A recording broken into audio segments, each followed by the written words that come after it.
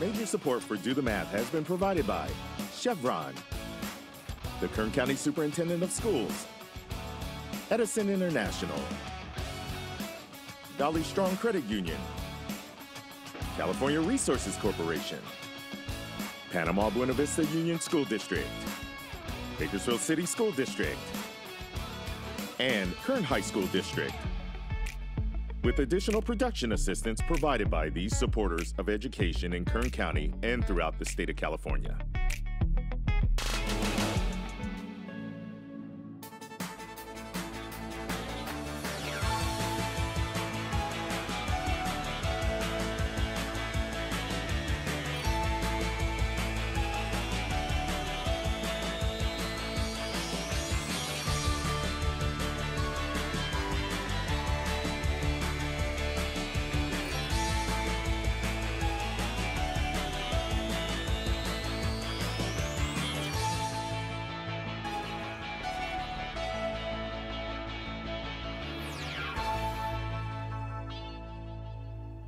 Well, good afternoon and welcome to Do the Math. I'm Michael. I'm Devin. And in studio with us we have Tyler. Tyler, if somebody needed to contact us, what would they need to do? For math homework help, call in Bakersfield 636-4357. Everywhere else, 1-866-36-6284. Email dothemath@kern.org. We're online at dothemathonline.net. And on social media, Facebook, Instagram, Twitter, and YouTube. All right, nicely done. You whipped those sixes out of there pretty fast. I was like, whoa, we got them all. It was smooth and going like that. It's a lot of sixes though, isn't there? Yeah. All right. So where do you go to school? Panama. How is it? Good. Yeah. What grade are you now? 6. Have you been there ever since kindergarten or TK? Or? Since kindergarten. Since kindergarten. All right. So that school's been remodeled recently, hasn't it? Yes. So what are some of the new things they did? Do you recognize or can you tell us any of the things they did to remodel the school? The kindergarten playground got moved to like the other side of the school. The kindergarten through 3rd grade classrooms also got moved to where on that side of the school, and they added a play structure near the track field. Now, was this just recently or a couple of years ago? Like a year or 2 ago. Okay, so you were probably in 4th or 5th grade when they were doing this? Yes. And they knew you were going to be there until 6th grade, so you would be there when they remodeled everything? When it got through? Yeah. Did they consult you guys at all in class? Did they go to your school and your class and go, hey, we're thinking about doing this, what do you guys think? No. No, they didn't do it? Are you happy with it? Yeah. All right, good. Maybe they meant to. What types of things have you been doing in math so far this year? Long division, like adding and subtracting decimals, and dividing fractions. Okay. And are you comfortable with all of that? I mean, it seems like you've got a lot of division right now, dividing big numbers and then dividing fractions. Yeah. Comfortable with all that? Yep. All right. Well, we have one of your papers here that you've recently taken a quiz, it looks like. And one of the things said, complete the missing information, and you had 7 over 100. So they gave you a fraction, and you had to figure out the decimal, the ratio, and the percent. So I'm going to have you do another problem like that with Devin and explain to him how to get all of those numbers. Sound good? Yep. All right, head on over to the board. So instead of giving you the fraction, I'm going to give you the decimal. Okay. 0.15. So now we need the fraction, the ratio, and the percent. Of those three, which would you like to work with more straightforward? Like, of those three, which do you feel like is the fastest to convert with this? Ratio. Okay, go ahead. So as a ratio, how would you represent 0.15? For a ratio that I would represent for 0.15 would be 15. Ooh. That's all right. 15 to 100. Now, with a ratio, we can represent that a couple of different ways, right? Yeah. Like we can represent it in word form. I know that there's also a notation utilizing a colon as well. So we can represent this similarly, 15 to 100. Now, interestingly, the third representation ends up being one of the forms that we actually also have to find as well, right? Yeah. So what's that other representation of the ratio? Percent. Well, a percent is kind of a ratio in and of itself. How would we write this as a percent? 15%. 15%, okay. Great. Now, there's one other form which, again, is another representation of a ratio. We found the ratio representation. We found the percentage representation. What was the third one? Fraction. Okay, how would we represent that as a fraction? 15 as the numerator and 100 as the denominator. Right. Now, we know with fractions we can work with these and simplify and provide equivalent forms of that. And in this case, we could simplify by a factor of 5 for both the numerator and the denominator, bringing us to 3/20ths. But it still would be equivalent. So value-wise, this holds up. We have our representation as a ratio, and we have our representation of it as a percentage. Nicely done. So I'm going to throw a little something at you boys. Let's try this. I'm going to give you the decimal again. Okay. All right? And you can just do it on the other side of the board. 2.30. All right. He said 2.30. So let's talk a little bit about what we can do with this value in the other three forms. Which would you like to try first? Ratio. Okay, how would we represent this as a ratio? I've never worked with this, so I don't exactly know. So let's take a look at what we did over here with point 15, right? Yeah. We represented this as a value related to a total of 100. Yeah. How might we do that over here with this value? To a total of 300? Well, let's compare it still to 100, right? Okay. Where we want to stay within that realm. What did we do here with the decimal, or what factor did we utilize to get from 1500ths to 15? How do these values work similarly? What could you do with one to get to the other? Really don't know. Okay.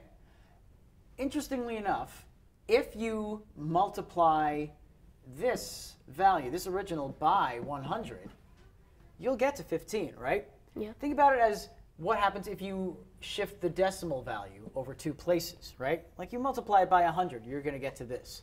What happens if we do that with 2.30? Make it 230. So 230. Go ahead and write 230. This is still in relation to 100, right? So the ratio here in this case would be 230 to 100. Now, is there something we could even work further with this to simplify the ratio, perhaps? Is there a value, just looking at both of these, that has a common factor of 230 and 100? Or is there a number you could divide both of these by to simplify this ratio even further? By 10. 10. And you would do that just observation, just by looking at these values. How might you do that? Well, I would put the 100 in the house and then put 10 next to it. Without doing it with a house, we know that since they both end in zeros, we can simply just eliminate the zeros and just imply that we're dividing both by 10, right? Yeah. So we have an equivalent ratio here of 23 to 10. Now, before we do anything else, could we have represented this as a percentage? Yeah. How would we represent 230 to 100 as a percentage? 230%. 230%. Excellent. Go ahead and put that down. That's what I was looking for. Now, in regards to our fraction, we have our ratio format, and with both of these, we can convert them to a fraction fairly easily, right? Yeah. So which format of that fraction would you like to work with here? The 23 to 10. Let's go ahead and put that in fraction form. 23 tenths. Now, we could also have written this as an equivalent of 230 100ths. Again, the idea is that they're all equivalent. So we have our fraction forms, we have our ratio forms, and for both of them we have multiple forms of that, but they're all equivalent. And then we have our percentage version of that original value as well. There you go. Nicely done. So I wanted to give them a little something where there was a number in front of the decimal point to see that you're going over 100%. Does that make sense? Yeah. Good. Very nicely done. All right. Well, you know what? We do have phone tutors available until 5:30 most Tuesdays and Wednesdays throughout the regular school year. Time now for today's Math in the News.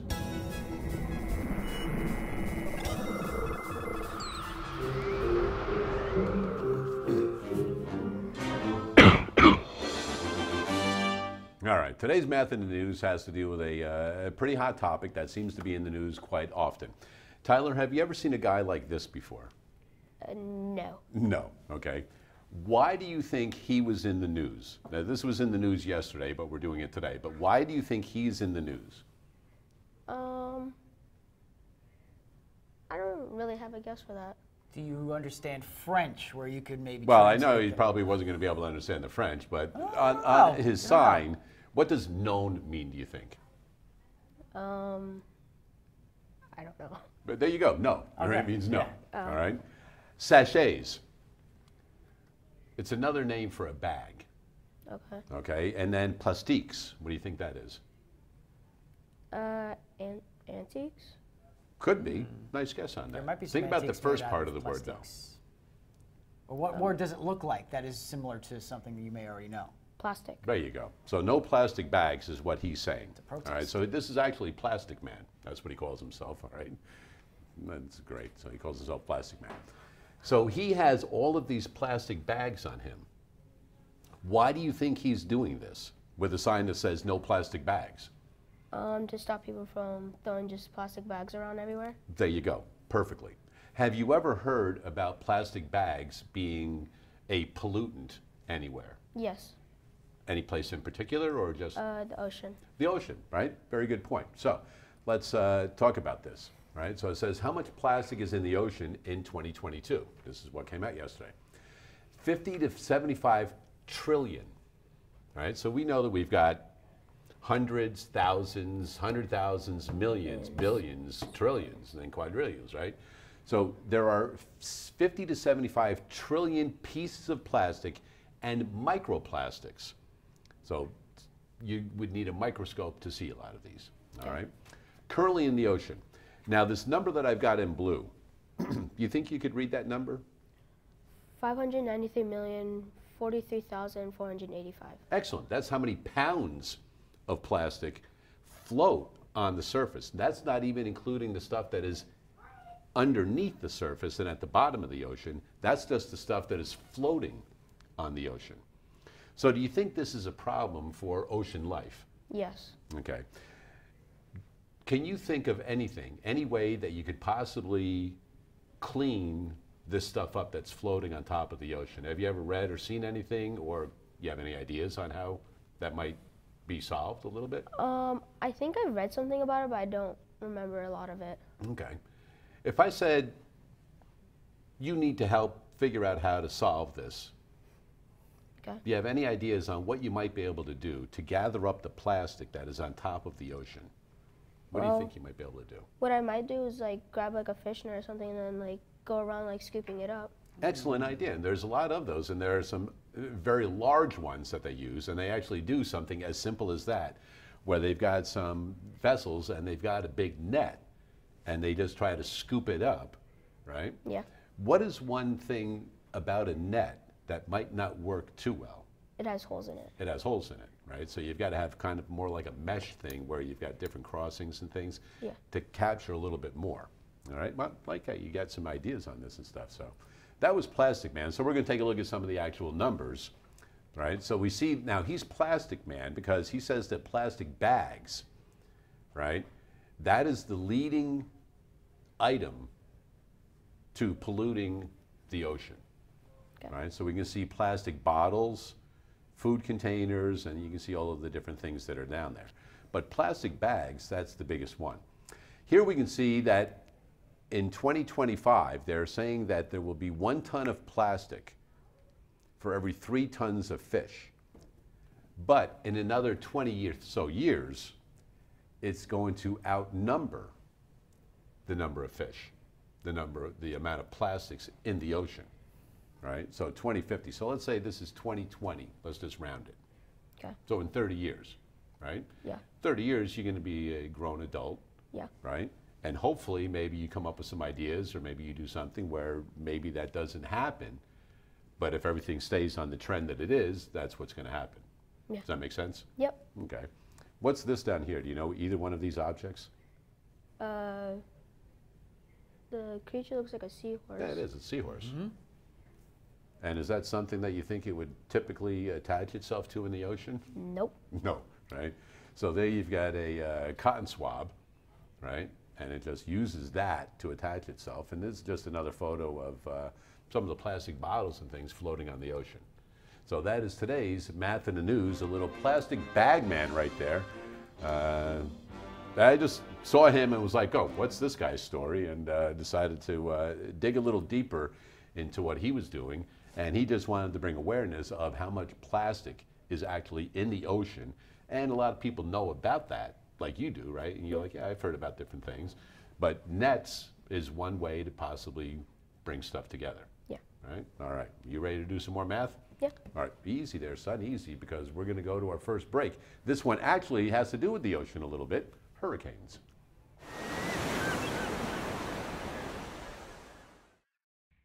We've all heard that hurricanes are one of the most powerful and destructive forces on Earth.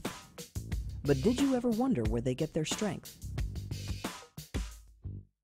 The formation of a hurricane is complicated, but basically it depends on 3 factors. First, you need warm water, at least 80 degrees. The second ingredient is moist air. And finally, there needs to be converging winds for a hurricane to form. The actual process begins with a cluster of thunderstorms moving across the surface of the ocean. When the surface water is warm, the storm sucks up heat energy from the water, just like a straw sucks up a liquid. This creates moisture in the air. If wind conditions are right, the storm becomes a hurricane. This heat energy is the fuel for the storm. And the warmer the water, the more moisture is in the air. And that could mean bigger and stronger hurricanes. Satellite data shows the heat and energy transfer in action. Notice how this hurricane leaves a trail of cooler water behind. Scientists use sea surface temperature data from satellites to help forecast the intensity of storms. Hurricane Katrina, which was the 3rd largest to make landfall in the U.S., crossed over Gulf waters that had temperatures between 2 and 3 degrees higher than normal. This spawned sustained winds of over 140 miles per hour, extending 100 miles from the eye of the storm. And with greater intensity, there's a higher chance for death and destruction. This is why warming ocean temperatures matter. It's like adding fuel to a fire and taking the world literally by storm. For 7 days in the fall of 2012, Hurricane Sandy pounded the Caribbean and U.S. East Coast with punishing rain, wind, and waves. As the storm approached landfall, the National Hurricane Center renamed the hurricane Post-Tropical Cyclone Sandy. But to those whose lives were devastated, it will always be remembered as Superstorm Sandy. What happened in the atmosphere that caused this monstrous storm to form? Summer and winter weather conditions collided with extreme forces. The primary difference between a tropical cyclone, also called a hurricane, and a wintertime cyclone is the energy source. Tropical cyclones extract heat from the ocean and grow by releasing that heat in the atmosphere near the storm center. Wintertime storms, on the other hand, get most of their energy from temperature contrasts in the atmosphere, and this energy usually gets distributed over larger areas. Sandy started out as a classic hurricane, getting energy from the warm waters of the Caribbean and moving northward along the Gulf Stream. Sandy then took a sharp left turn into the New Jersey and New York coasts and collided with a winter-like storm system. As Sandy's energy source transitioned from the warm ocean water to the atmosphere, it morphed into a wintertime cyclone and dramatically increased in size. High winds extended 1,000 miles across, bringing record-breaking storm surges to coastal areas and blizzard conditions to the mountains. Tunnels turned into rivers and parking lots into ponds. Residents returned to find their belongings floating in pools of water in their homes and yards. Cars were pushed around like toys, and mountains of sand filled the streets. Power outages lasted for days, weeks, and in some places for months. One neighborhood even burned to the ground. Initial calculations for damages were $50 billion. As cities and towns rebuild, that number continues to rise. Sandy is a heartbreaking reminder that the end of summer isn't the end of hurricane season. Hurricane season runs from June 1st to November 30th, with the peak of the season from mid-August to late October. Put together an emergency plan and supply kit now so you are prepared for extreme weather, no matter when it strikes.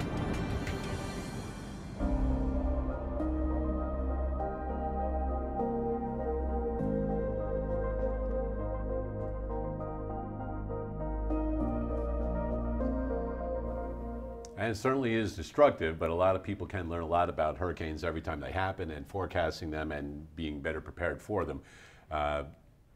Something California doesn't have to deal with, but they've got earthquakes and other things to deal with, but it's like the southeast and the eastern seaboard deal with the hurricanes all of the time. We do have phone tutors available until 5:30 this afternoon. Tyler is a 6th grade student from Panama Elementary in studio with us, ready to work on a little bit of order of operations. So let's take a look at one of the problems that you've recently done. And it says 5 cubed, or 5 to the 3rd power, minus 6 times 4. And you're pretty comfortable doing that stuff, right? Yeah. All right, head on over to the board. Let's do a problem similar to that. So let's do 4 squared plus 8 minus, in parentheses, -2 times 3, close parentheses, I'm sorry, after the -2. Okay. Times 3. All right. I'm curious to hear what your approach would be as far as where to start and how you would proceed through this. So what's the first thing you're looking at, or how might you start to set up to be ready to start this? What I started to look at was the parentheses. Okay. Well, what tells you to use the parentheses first? Or what information? How do you know to start off with that? We do this thing in class called PEMDAS. Right, and so that's a mnemonic device, right? That's a series of letters that by themselves don't really mean too much, but as part of this, it helps you remember the order in which you do something. Yeah. So if you write those letters down off to the side, just in verticals, what does each of those represent? Parentheses stands for, well, P stands for parentheses, okay. E stands for exponents, M stands for multiplication, D stands for division, and A stands for addition, and S stands for subtraction. So go ahead and model how you might use that in a problem such as this. And then we're going to talk a little bit about that mnemonic in a little bit. Well, I looked at parentheses because that's the first thing to do, and what's in parentheses is -2.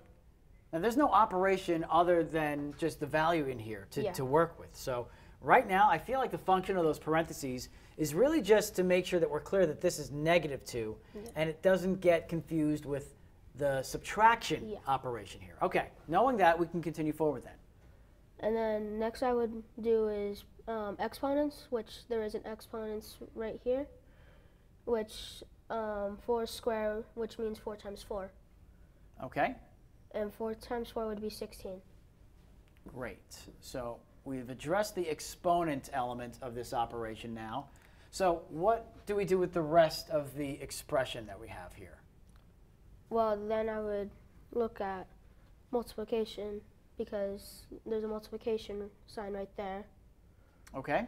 So how does that inform us? So let's go ahead and look at the multiplication piece. So what I see is it's -2 times 3. Okay. Which is -6. -6. Okay. So we have a -6 here. Now, should we keep some parentheses around this? Yeah. Bring that in just because we do have a negative value with a subtraction symbol. All right. So what is our next step here? Addition and subtraction in the same step. Okay. And then what you would do first is addition, since that comes first. So 16 plus 8 would be 24. All right. Now tell me a little bit about this next step here, where we're going to be subtracting -6 from 24. Well, I've never had a problem like this. It's interesting, right? Yeah. I want you to think about it this way, okay? If we have a number line, right? Yeah. And we add a positive value. Let's say we're right over here, right? Okay. And we're going to add something positive to this. Which way do we go on a number line? That way. We go this way, right? Okay. So if we subtract something positive, which way do we go? That way. This way, right? Okay. So let's start playing around with what we understand about opposites and negatives, right? Yeah. If we were to add a negative, what direction would that go in? Well, it kind of depends. What do you think it might depend on? Like if you're adding a negative with a positive, and then just a negative with a negative. So that's really interesting. Let's presume we don't know that information. Okay. Let's say we're at 0. Okay? Okay. It really doesn't matter actually what we're adding the negative to. If adding a positive goes this way, which way would adding a negative go? Probably that way. Yeah. So when we add a negative, we move to the left. Similarly, if subtracting a positive takes us this way, what way does subtracting a negative go? That way. To the right. So we can see that adding a positive has the same impact as subtracting a negative. So with that knowledge, how else could we see 24 minus negative 6? How could we rewrite that? 24 plus 6. And 24 plus 6 equals? 30. 30. Now let's go back to our order of operations because you said something very interesting here. You said we can do all of this addition and subtraction at the same step, but we want to do addition first because it comes first left to right. If subtraction came first left to right, would we do that first? Yeah. So that leads into an issue that a lot of people seem to have lately with PEMDAS. If you follow this strictly, that would imply that you always have to do addition first. And we've seen this in a lot of other variations of this. We've seen one called GERMDAS, which adds in a lot of other elements of thinking. Hear me out.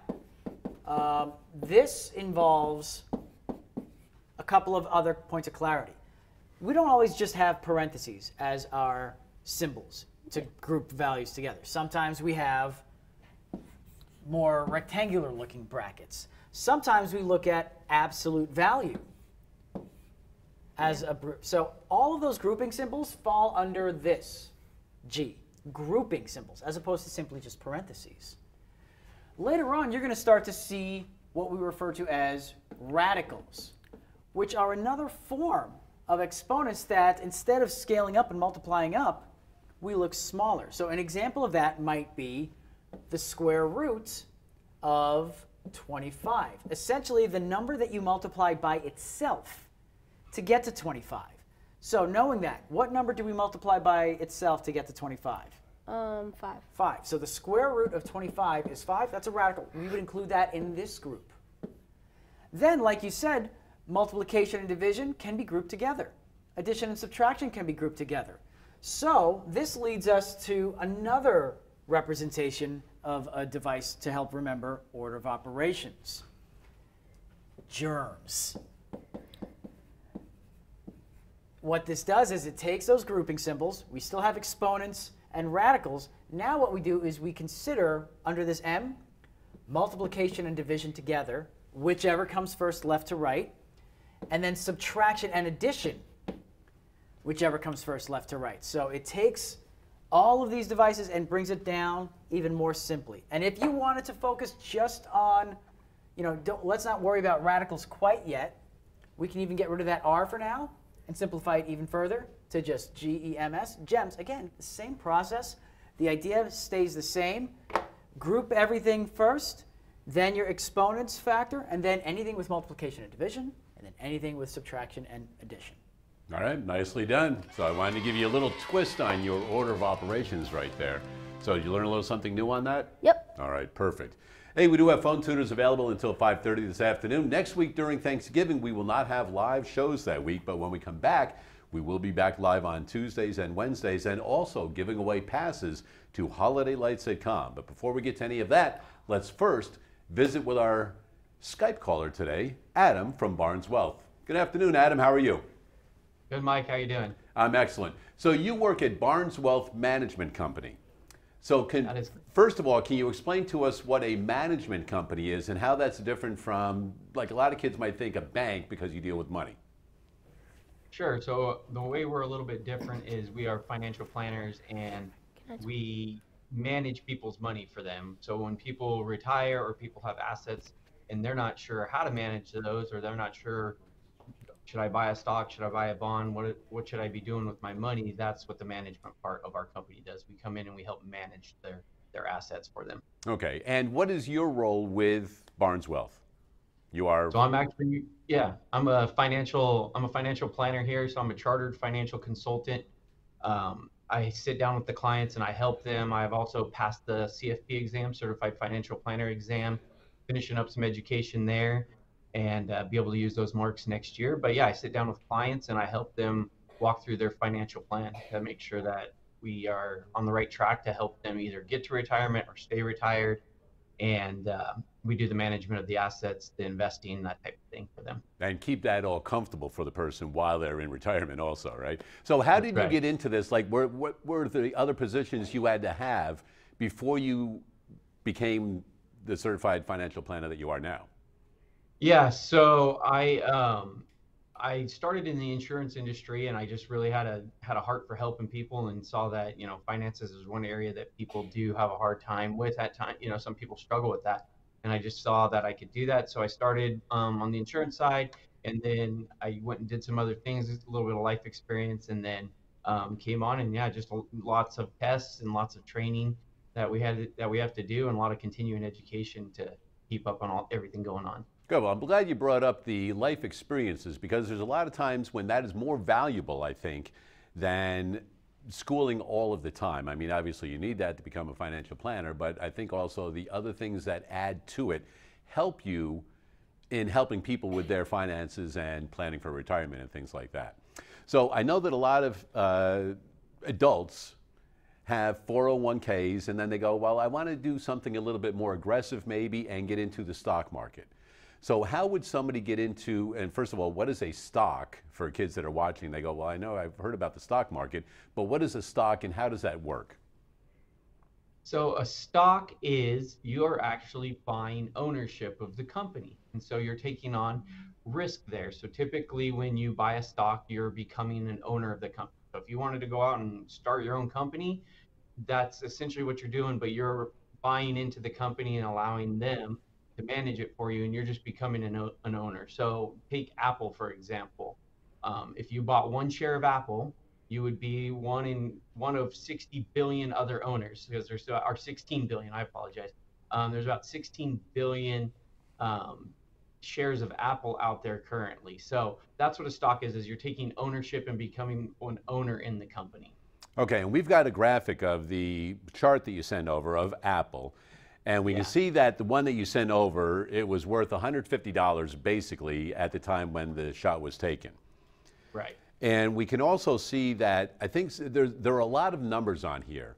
And students, when they're looking at this, and adults as well, but I know that at least with students I work with, when we work with stock market, there are some certain ones that are a little bit more important than others as far as deciding how to decide which a good stock is to purchase. Now, first of all, Apple is a pretty big company. Most students know about Apple, and they know that it's really probably not going to go anywhere right away. So what I have them do is look at the 52-week range. So can you talk a little bit about that and what that means when somebody looks at those numbers? Yeah, so the low end there, the 129, is going to be where over the last 52 weeks where the stock has closed on that day. So the low probably for that 129 was probably, if you look on the red or the side where it shows all the red here, roughly around June 13th there, where it's at the very bottom there. That's probably when we hit that 129 mark. And then the 182 would have been the height of what the stock stopped at. Yeah, maybe around there in the middle of there, wherever that was, May or June here. I'm not sorry, May. So probably April that the stock that closed at 182. So that's the range of where the stock was at its high and at its low over the year. So you can see there's been some volatility this year. It's been kind of an interesting year in the stock market, and you know those are some pretty big swings for a company like that. Right, I was going to say, so then some students would look at this and go, all right, well, basically 130 to 180, and right now at 150, it's kind of in the middle. So students and adults, if they were, getting into the stock market and wanted to look at Apple, it's kind of like in the middle right now, as opposed to buy low, sell high, is the saying that a lot of students, get them used to that. And this is one where it's actually kind of in the middle, so they're in a conundrum like, all right, well, do I buy it now or not? So what are some other things that would help guide them as to whether or not this would be a good time? Because one thing I know I like to talk to the students about is the PE ratio. So if you could talk a little bit about that, and then if there's something else that you see that people should look at if they're kind of stuck in the middle of something like this. Sure, yeah. So if we go back to that chart, you can see that Apple has the PE ratio listed there at 24.56. So how do they calculate that? What they do is they take the price of the stock, so the 150 up here, that is how they're calculating this one. You take that 150 and you divide it by the earnings per share. So how much earnings has each share produced for the company? And that number is right below the PE there, which is the EPS, earnings per share, which is 6.11. So if we divide 150 by 6.11, we come up pretty close to this 24.56 here. The TTM after these two that's a trailing 12 months. So it's actually looking backwards, what the company's done over the last 12 months to kind of give us a guide of, hey, this is what it's done. It could possibly do something similar, into the future. So just understand that you are looking backwards on that. It's not predicting anything in the future there. All right, so this is basically a little bit about how stocks work and how students and adults can look at a stock chart to kind of gauge whether or not it's something that they would like to invest in. So other investments people can get into, students have heard mutual funds and bonds. So briefly explain a little bit about those. Sure, so a bond is kind of on the opposite side of what a stock is. So a stock is you're taking ownership in the company. Now a bond is you are going to actually loan the company money. So say Apple wants to build a brand new facility here and they need to raise $100 million to build a facility. They put out a bond saying, hey, loan us money and we will pay you an interest rate. So they say, we're going to pay you 3%. So you give them $1,000 of your money. You're essentially the bank to them. You give them $1,000 of your money and they say it's going to be 1 year we need to borrow your money. And they're going to get, so at the end of that, you're going to get your $1,000 back, and then you're going to get, if it's a 3% bond, they're going to pay you 3%, which is $30 on that. So that's kind of how a bond works. And bonds are on the more conservative side versus a stock. It's a little bit safer. And the reason for that is that the government says, hey, if something goes wrong and the company starts to go under, they have to pay back their debts first. So essentially the company owes you money. It's a debt. They have to pay you back first. So that's why bonds have typically been a safer investment. This year's been kind of a little bit of a different story there. Now, as far as a mutual fund can be stocks or bonds. It depends on what type of mutual fund you're buying. But typically what a mutual fund is, it's a basket of, say, stocks. So we're going to put a bunch of different stocks into this basket and create it. And then you buy the mutual fund.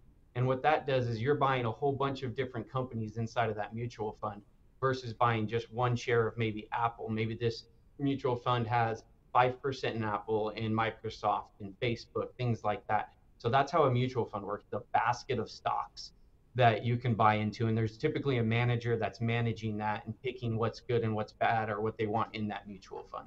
Right, and I know when I talk to students, that's something that I have them focus on, because instead of looking at a lot of different companies, they can look at particular funds. They will take care of that for you right there.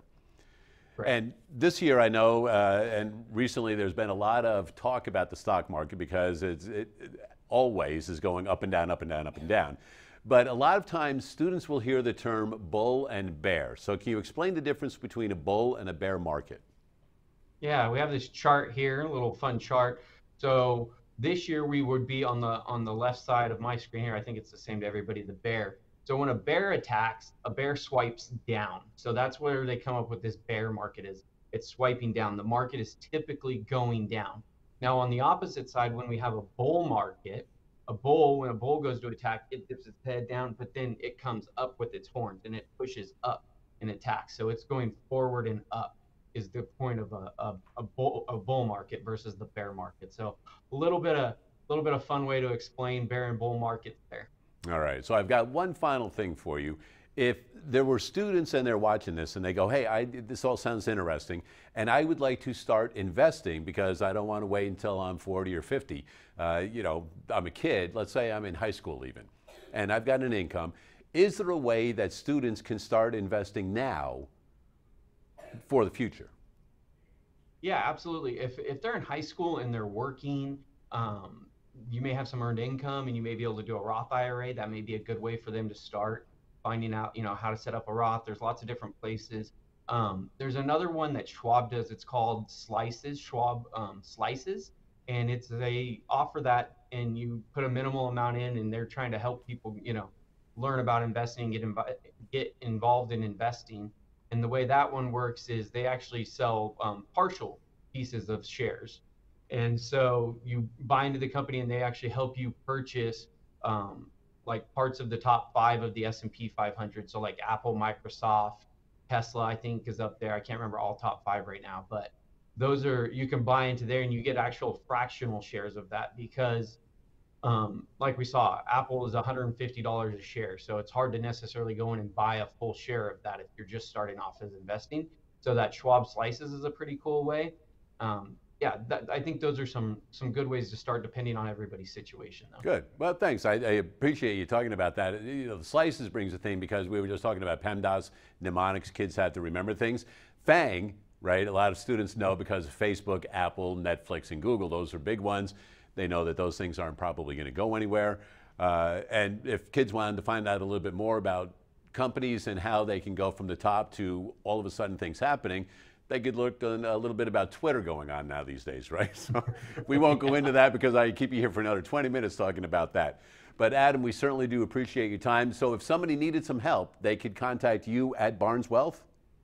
Absolutely, yeah. We're here to help people. Education's a big part of what we do with our clients as well, and we just want to make sure everybody gets educated and makes really good financial decisions. So yeah, absolutely, contact us if you have some questions. Great, I certainly do appreciate your time, and I know that Steve and Danny have also helped out the math program and a lot of students over the years with me.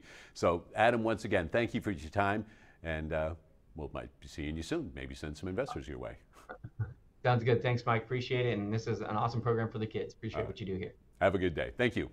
All right, we do have phone tutors available until 5:30 this afternoon. We have Tyler, a 6th grade student from Panama. He'll be back right after this.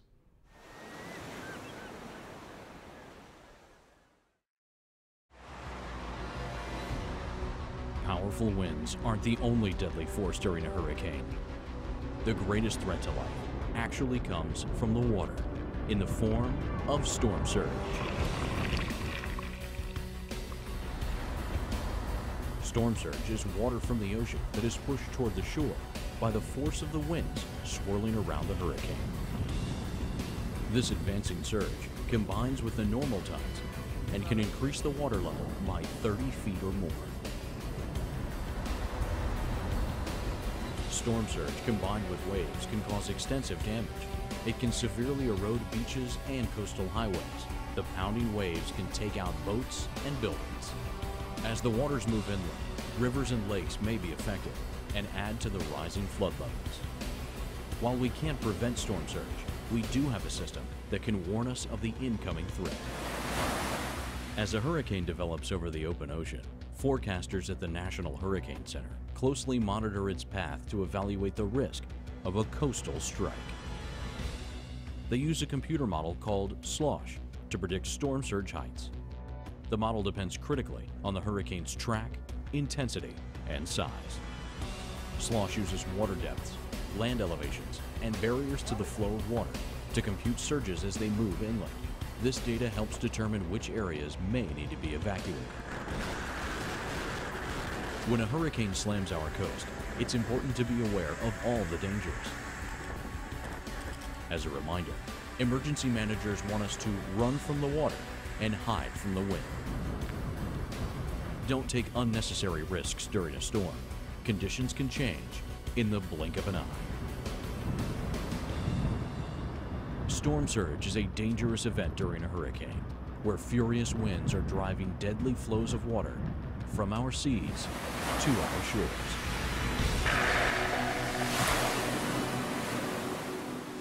Our coastlines face numerous threats. Hurricanes, tsunamis, and sea level rise are a few of the dangers that keep coastal communities on edge. With over half of the U.S. population living near the coast, it's critical to collect and share accurate information on the environment during extreme weather events. In 4 open coast areas along the Gulf, NOAA has deployed structures crucial to this effort. These are known as Sentinels.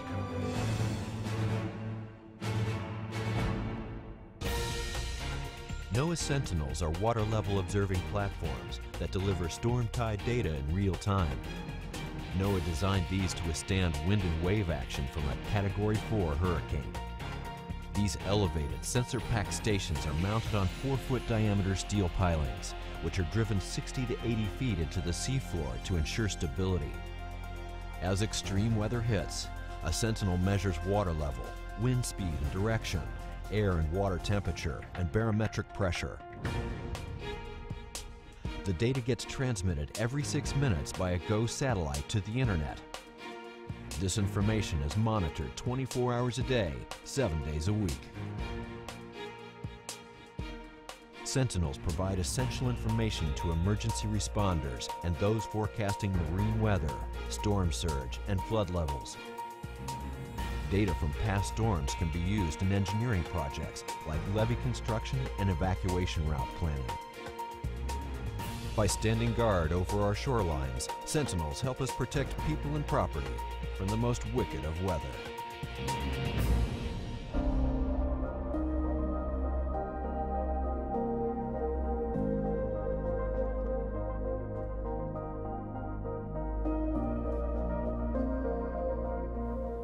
Always fascinating to learn more about the ocean and sometimes the dangers of it also. And I believe the writer of that piece may have been from the East Coast with the wicked of weather right there. But anyway, you don't hear that a lot out on the West Coast. Tyler, how are you right now? Good. Feeling good? Yeah. You learned a little bit of stuff today, right? Yeah. We expanded your knowledge on things that you already knew and things you're going to be going into. A protractor you're familiar with, but I want Devin to kind of go over some basics with you so that when you actually start using one a little bit more in 6th and 7th grade, you're more comfortable with it. Sound good? Okay. All right, over to the board, boys. So what we're looking at over here is a geometric figure called an angle. An angle is created whenever we have 2 line segments or rays or any type of lines interact. And what an angle measures is essentially how wide the gap is as far as how it associates with a circle. Now, if we think about a circle, starting at a center point, it'll go all the way around. So when we talk about angles, that provides us with something that we can measure. And so when we measure angles, we have our tool here called a protractor. So right off the bat, tell me a little bit about what you know about protractors. It looks like a ruler. Yeah, I think that's a great connection. Whereas a ruler will measure length or distance, a protractor helps us measure angles. Now, something to keep in mind with angles, it doesn't matter how large or small the lines are. The angle measurement will stay the same no matter where you measure. But there's something important to keep in mind when we measure with a protractor, is that when we measure an angle, the starting point has to be where the 2 lines that we're measuring the angle of intersect. We call this the vertex. So let's go ahead and move our protractor right there. So we're going to go ahead and bring the protractor so that our vertex is right on this line here. Okay? Now, in order to measure this angle, we want to make sure that we're starting off the right point. Now, what do you notice about some of the measurements here on the protractor? The counting by 10. Yeah, there's intervals of 10. It has it starting at 0 on this side for the outer measurement, and for the inner measurement, it has it starting at 0 on this side. Why do you think it might have both sides with a 0? I don't know. So if the angle was facing the other way, we would start with 0 over here, right? Yeah. But since we're starting over here, we can start with 0 on this side. So it just gives us some flexibility with how to measure the angle of this tool. what we'll do is try to find, since our angle starts here at 0 with this bottom line, we'll try to follow the angle until we see it match up with the other line. Just about there, right? Yeah. Now, if we follow this inside measure, at about what point do we meet this other line that's part of this angle? 60 degrees. About 60 degrees. So what that means, and let's go ahead and move this protractor now. We've captured it. It's a little, maybe less, but then again, we weren't 100% precise here, but we can approximate, right? We can use an estimate. The measure of this angle is about 60 degrees. Now, when we start looking at wider angles, they can go past certain points. You may have heard of a right angle before. Yep. Okay. What do we know about a right angle? Where they intersect, there's just like you can make a square. Right. Because a right angle has a measure of 90 degrees, we can make the corner of a square out of that angle. And so another way that a protractor can be very helpful is in allowing us to actually recreate and build those angles. So go ahead and set the green dot, set that protractor angle to 90 degrees for us. So what that's going to allow us to do is create a couple of lines that intersect at this center point, following along with the protractor. So I'm going to go ahead and create one line here,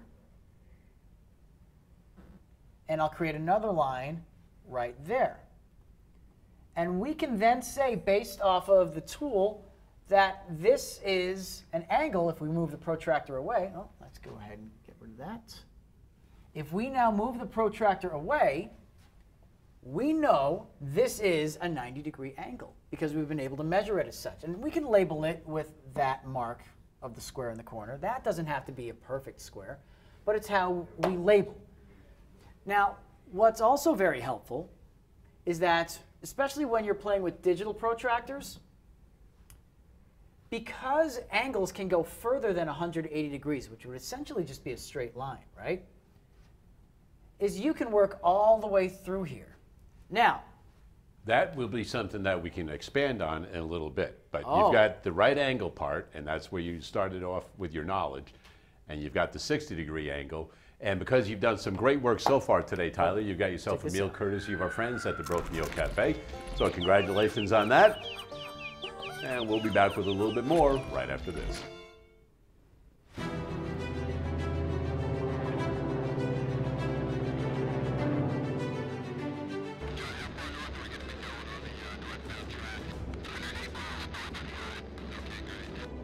The job of a hurricane hunter is not for the faint of heart. This brave crew must fly straight into one of the most destructive forces in nature. Hurricanes are born over the open ocean, and while satellites can track their movement, meteorologists and researchers need to sample the storms directly to get the most accurate information about them. NOAA's Hurricane Hunter fleet includes 2 P-3 turboprop aircraft, as well as a Gulfstream 4 jet. The P-3s fly through the storm, encountering devastating winds that can be over 150 miles per hour. Well, the best way I could describe it is it's sort of like riding a roller coaster through a car wash, because you can't see anything out the windows in the eye wall. It's just like a car wash. It actually, even in the middle of the day, gets dark inside the airplane. It's raining so hard. The jet can fly higher than the turboprops, gathering data from higher in the atmosphere. Both planes have high-tech equipment on board to get the job done, like radar and fixed probes that measure particles in the air. Scientists also deploy drop sondes, which parachute down through the hurricane to the ocean surface, sending back data on pressure, temperature, humidity, and wind. These measurements can help us understand the structure of a storm and the winds that are steering it. The data is used in computer models that help forecasters predict how intense the hurricane will be and where and when it will strike land. We will fly twice a day. This airplane will just go day, night, day, night, day, night for 6 days in a row. And the missions last anywhere between 8 and 9 hours. Hurricane hunters take a literal look into the eye of a monster formed by nature. Their courage helps further science and save lives.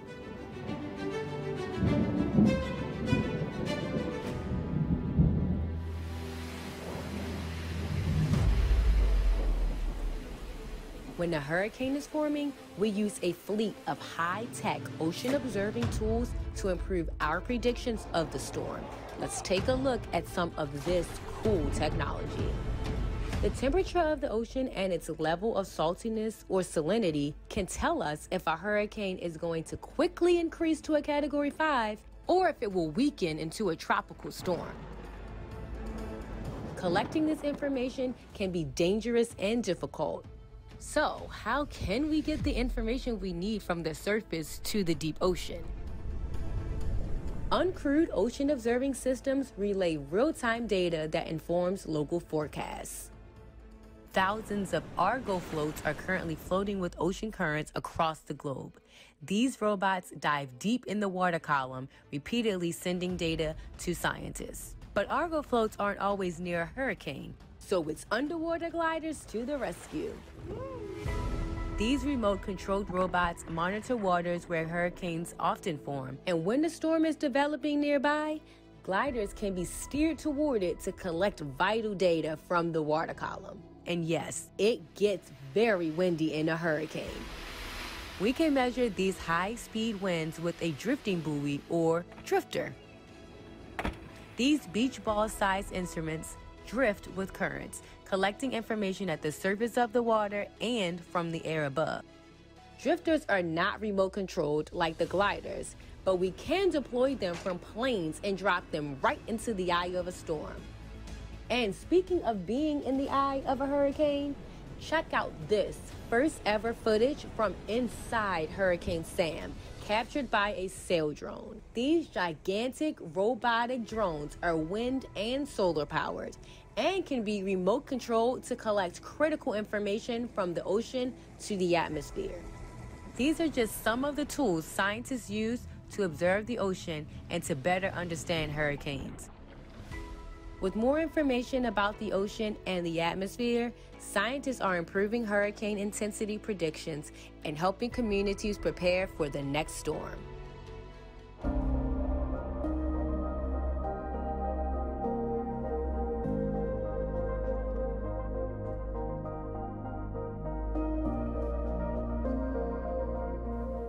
Fascinating, all of the tools they had to forecast hurricanes. Now, in studio, Tyler, a sixth grader from Panama. Did you learn a little something today? Yep. Did you have fun today? Yeah. That's the whole key, right? Because math is supposed to be fun, right? Yeah. Good. I'm glad you had some fun today. Hey, no live broadcast next week, the 22nd or 23rd of November. We'll be back after Thanksgiving. Have a great holiday, and until we meet again, continue to do the math.